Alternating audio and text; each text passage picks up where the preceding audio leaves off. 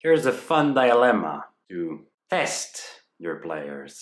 The party is hired to protect a cargo ship. The cargo contains precious valuables which will be very helpful in the continuous war effort against the armies of hell. They'll be given their own boat and sail ahead to clear the seas of any potential threats.